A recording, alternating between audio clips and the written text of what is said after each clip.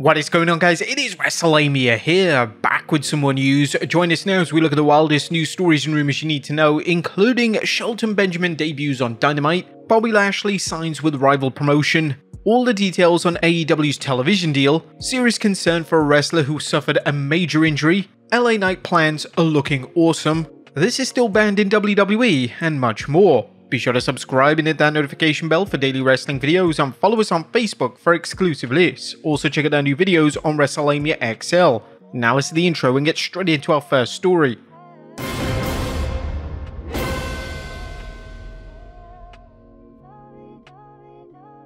Our first story looks at Shelton Benjamin debuts on Dynamite. A Dynamite's 5-year anniversary show featured plenty of action and surprises, including the debut of former WWE superstar Shelton Benjamin. Benjamin appeared during an interview segment with MVP when Swerve Strickland's manager Prince Nana confronted MVP, challenging him to a match. Shelton appeared with MVP, telling Nana that Shelton is president of the complaint department, leading to Nana backing down, as Shelton can still go in the ring even at the age of 49. Could this be Shelton Benjamin's last run in wrestling? Next up, Bobby Lashley is all elite. It looks like MVP and Shelton Benjamin aren't the only former Hurt Business members signed to AEW. Fightful Select is reporting that Bobby Lashley has signed a deal with AEW a number of weeks back, along with MVP and Benjamin. Don't be surprised to see Lashley debut sooner rather than later, and fans could also see a female member in MVP's new faction as MVP handed Mercedes Moné his card on last night's Dynamite. Next up, everything you need to know about AEW's new television deal. Atop of today's news is the announcement of the long-awaited rights deal between All Elite Wrestling and Warner Bros. Discovery. The deal has been the subject of speculation for over a year, particularly because industry observers claimed it was essential AEW becoming financially solvent. Let's look at everything we know. First, let's look at the announcement. Let's begin with the official announcement issued by Warner Bros. As an excerpt that follows. WBD's networks and platforms will remain the exclusive home of AEW Dynamite Wednesday on TBS and AEW Collision Saturdays on TNT, with enhanced distribution rights across social media platforms, as well as building opportunities for additional AEW programming for linear and digital platforms in the future. In addition, AEW content will be found on WBD's Max streaming service in 2025. Additionally, for the first time, all AEW Dynamite and AEW Collision programming starting January 2025 will stream live exclusively on Max, US subscribers only. All AEW programming airing on WBD's network will also be available to stream on demand on Max. And Max will also reportedly have the full library of past AEW television shows, Dynamite, Collision, and Rampage available to stream.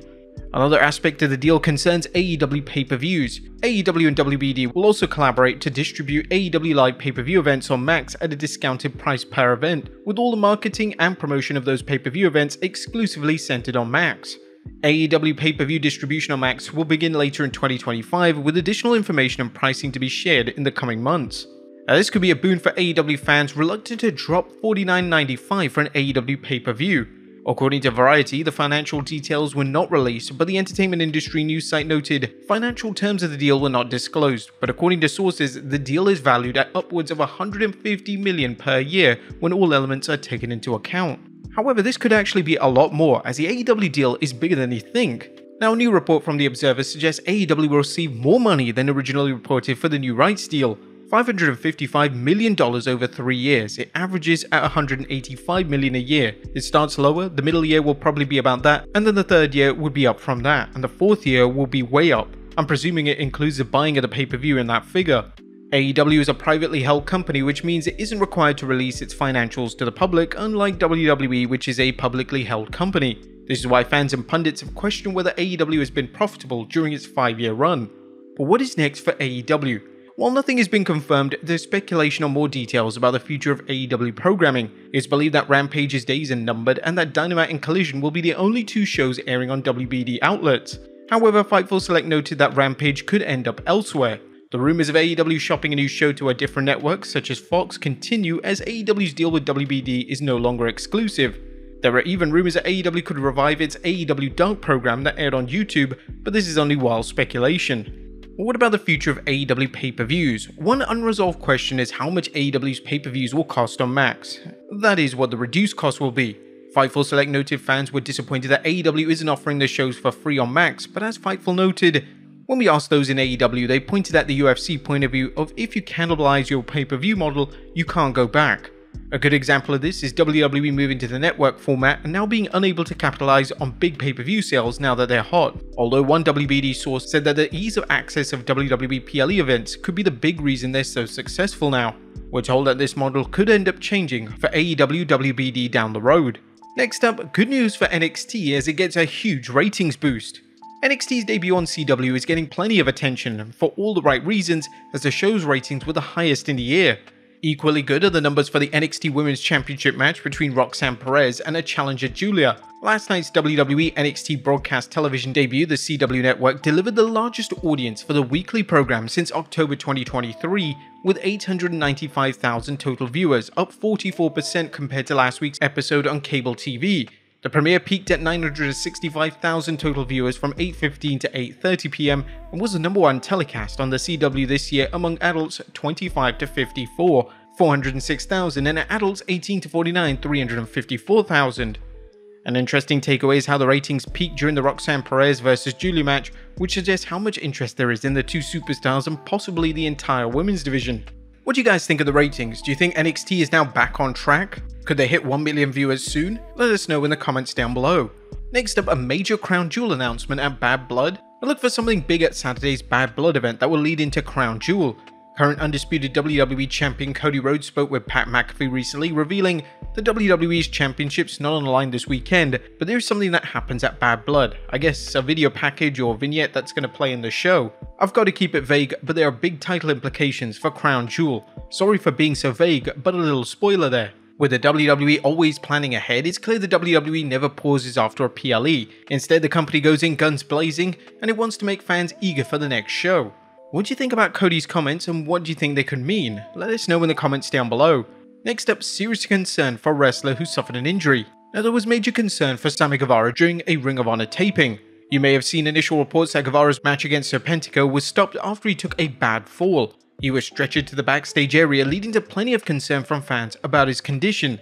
Pro Wrestling Torch's Wade Keller has an encouraging update though, as PW Torch has heard from multiple sources that while there was serious concern for his well-being after the incident among his colleagues and management, after being treated and evaluated, he was walking around backstage on his own. In fact, if he had known he was stretchered out of the ring earlier, it wouldn't have been obvious to anyone.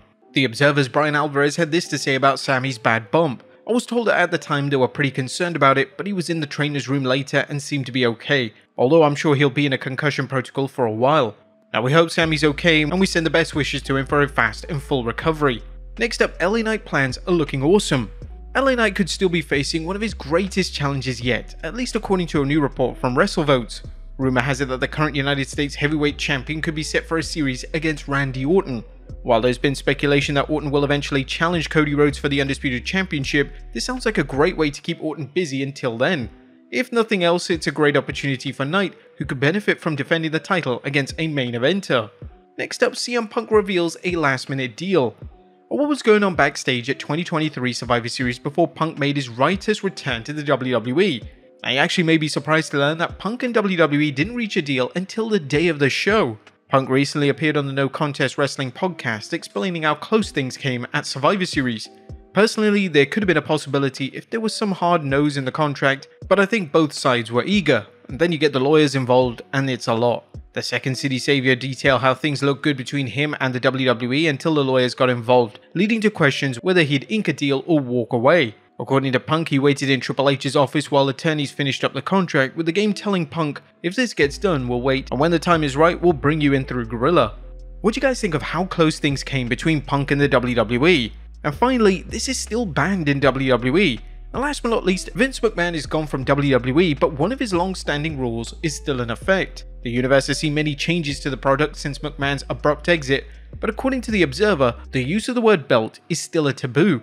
It was revealed on the Wrestling Observer Radio, even with Vince McMahon being gone, they can't say belt. They brought out new belts, and no one can say the word belt. And do you care if the WWE uses the word belt? Why do you think the ban is still in place? Let us know in the comments down below, and I'll see you next time with some more wrestling content.